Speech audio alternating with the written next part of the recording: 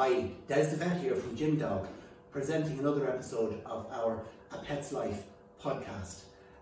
Today, because it's the weekend of Crufts, I wanted to depart from my usual format of podcasting with John Dunn of KFM, and I'm going to podcast solo and discuss the topic of brachycephalic dogs. And the reason why is because brachycephalic dogs are really topical. There's a Guardian article today in relation to a winner of Crufts, which I'd like to talk to you about on this podcast.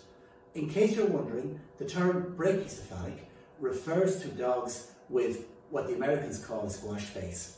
Now, breeds that typically spring to mind, the ones that are, if you like, the most brachycephalic, would be Boston Terriers, French Bulldogs, British Bulldogs, and the all too common, lovable and much loved breed of Pug. So they would be the four that are considered, in my view, the most brachycephalic. There are other brachycephalic dogs, boxers, shih tzus and so on. Now, think about these breeds. They've been bred for a particular look, a particular image that us humans find cute, find adorable, the large eyes, the wide face, unfortunately, a very flat nose, okay, often with very narrow nostrils. So these breeds have a collection of abnormal physical findings which result in great suffering and a lot of veterinary problems throughout their lives. And these breeds have come to the attention of vets over recent years because of a collection of difficult physical deformities. First of all, their eyes are too wide, too set in their shallow in their heads. The drainage from their teardrops is inadequate. That's the first thing. Secondly, their noses are too squashed and they often have an abnormal nasal fold which can result in dermatitis. Thirdly, they have very narrow nostrils. Fourthly, they have a very short nasal cavity, and unfortunately, fifthly, they also often have an elongated soft palate and a very narrow larynx. Now, these constellation of difficulties result in a syndrome which vets refer to as BOAS, B-O-A-S, which stands for Brachycephalic Obstructive Airway Syndrome.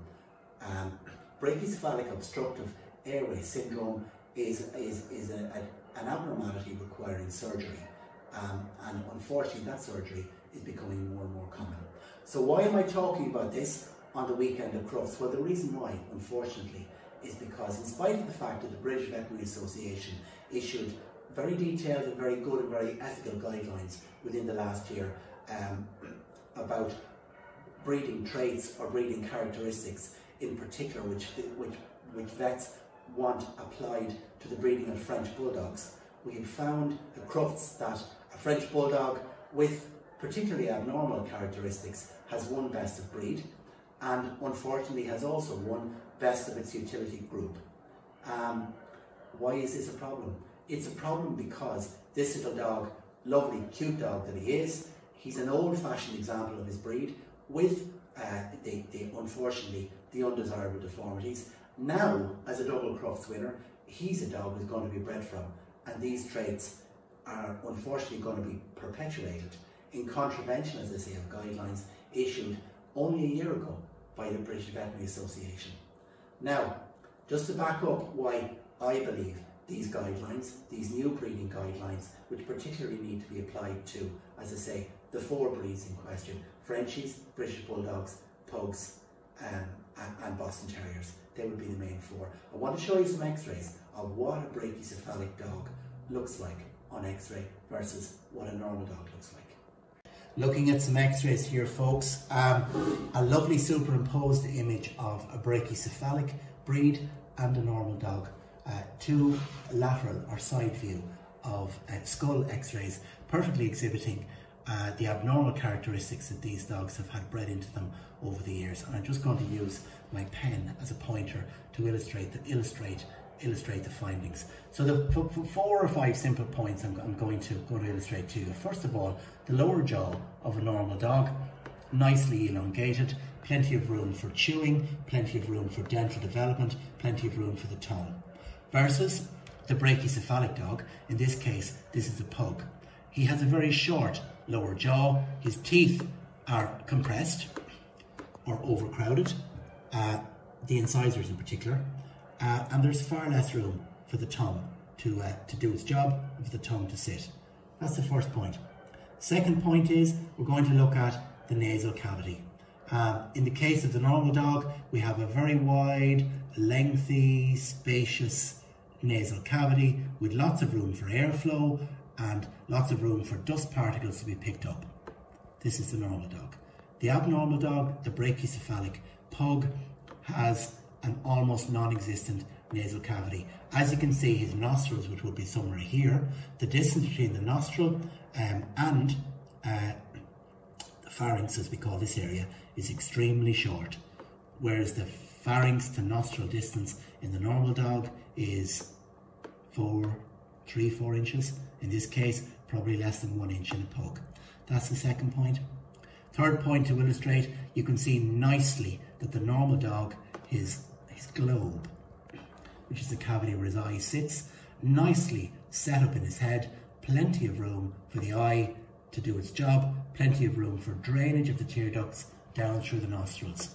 In the case of the pug, the eye socket is set very down, very far forward, and very close to the nose. Far too close to the nose, indicating in this case that the tear duct will be very short, meaning that tears will be running down this dog's face, causing skin infection. Okay. A couple of other things I could probably illustrate to you when we look at the pug. You can see an extremely narrow airway. Little space here where his larynx and where his soft palate will be positioned. Very, very narrow.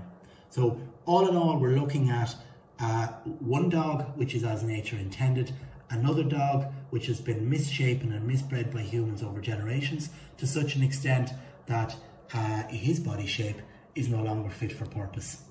So folks, the point about this is that we're looking at Crufts once again awarding prizes to little dogs whose anatomy, whose body shape, whose breeding by humans is not fit for purpose. When I say not fit for purpose, what I actually mean is it's not fit for this poor dog to have a reasonable quality of life.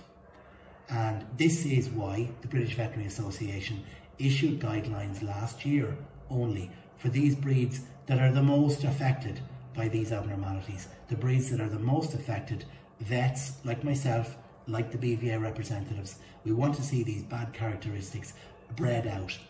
This would mean pick the ones that have the better faces, pick the ones that have the better airway, pick the ones that have the better ocular drainage, and breed from these, and make these the new desirable types, and award the ones with the better facial shapes, the ones that are more fit for purpose. Award these the prizes at the show, and select for traits that are not going, characteristics and body shapes and face shapes that are not going to cause lifelong suffering for these dogs. So let's have a look at the dog in question and you'll see exactly what I mean. So folks, I'm just looking at a picture of Elton and following the article in The Guardian. Obviously I haven't been to Crufts this year myself, okay, but it's making the news today, as I say, on The Guardian. Very notable influencer, a well-known vet, has been online this morning and she's written, "A terrible day for dogs. I'm gutted.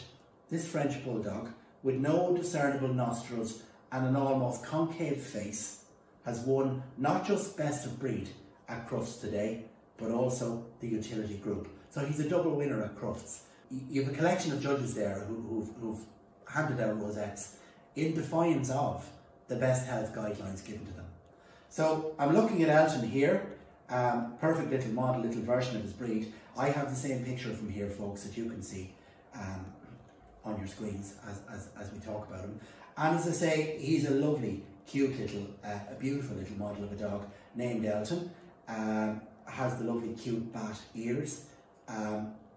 He's a gorgeous little dog. But I have to say, as a vet, I need to point out the difficulties he has that are going to make his life very difficult as he gets older. So first of all, Elton typically has the very wide eyes.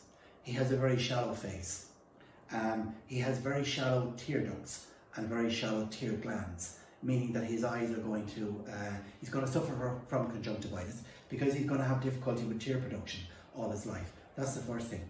Secondly, he has a very uncomfortable nasal fold. That's a very thick fold of skin, which guaranteed is going to suffer from eczema between his nose and his eyes. Now, oftentimes these skin folds have to be surgically repaired as these dogs get older, but I would prefer to see dogs bred not for the skin fold, rather than having surgery later to correct the skin fold. The third point about poor Elton is, Elton has, as I say, as the other vet pointed out on Twitter, Elton has almost no nostrils. He has a very squashed nose. He has a nose on him like a little chinchilla or something, and he has almost no nostrils. And fourthly, as I look at him here, just to be able to breathe, this little guy has his mouth open. Now, dogs don't hold their mouth open, wide-mouthed like that, in kind of gaping awe or gaping wonder like a child. No, they don't. A dog should have a closed mouth. In an environment like that, where he should be on high alert, he should be looking around him. 9 dogs out of 10, they're going to have a closed mouth and they're going to be breathing through their nose. I'm looking at Elton here and I can see, plain as day, Elton can't breathe through his nose. Elton has the mouth open because he's trying to take in air. He's trying to take in oxygen. So for me, he's a typical candidate for what I describe as the BOAS, the Brachycephalic obstructive airway syndrome. And as I say, in defiance of the guidelines to breed these little dogs with wider faces, better nostrils, better airways, to encourage future generations of these dogs to be healthier, right? We shouldn't be awarding the likes of poor little Elton best in breed or best in his own utility group. So look at, as listeners of this podcast and as dog owners and dog lovers like myself, me to you as a vet, what would I like to say to you about what we can do about this? Well, a few things. So look, in conclusion folks, what can you do about it? If you're concerned about the prevalence of brachycephalic obstructive airway syndrome, right?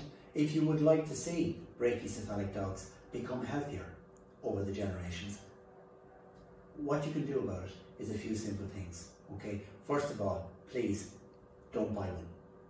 That's the first thing I would say to you, okay?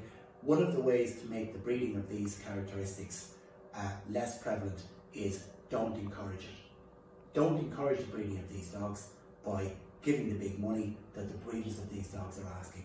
Don't buy one. That's the first thing, right? Secondly, if you do own one, please make sure that you keep your lovable pug, French Bulldog, Mastiff, Shih Tzu, Boxer. Keep your brachycephalic dog as fit and as light as you can and as healthy as you can for its lifestyle, for its entire lifetime. Because if you do keep these dogs fitter, it has been shown that don't let them gain weight. There's less of a chance of all of these undesirable characteristics causing problems in later life. Thirdly, what can you do? Write to Crufts. Tell them your displeasure. Inform Crufts of our displeasure as dog lovers that these breeds are being encouraged and are being perpetuated by being given prizes, right? And lastly, folks, if you are a breeder, if you have one of these dogs, if you would like to breed from your French Bulldog, then please outcross it. The simplest way to avoid the next generation of French Bulldogs or Pugs, the simplest way to avoid these dogs from being unhealthy and struggling to breathe in the next generation is outcross them with another small breed that has a better facial features, a better anatomy. For instance, I've seen lovely Pugiliers. Cross a pug with a Cavalier, cross a pug with a Beagle, right? What you're going to get then is, you're going to get a little dog with a lot of the desirable features of the French Bulldog or the Pug, without the undesirable characteristics of the overly squashed face. So that's the first thing you can do today, folks, is to take these things on board. Write to Crufts. Tell them as a dog lover that you're unhappy, please. Secondly, if you're thinking of getting a dog, don't buy one. Don't encourage the breeding of these. And thirdly, if you do own one and you want to breed from it, then please outcross your brachycephalic dog with a dog that's not brachycephalic. Thanks folks. If you want to find out more, continue subscribe on petslife.ie, on Spotify to our podcast, and please do listen again next week.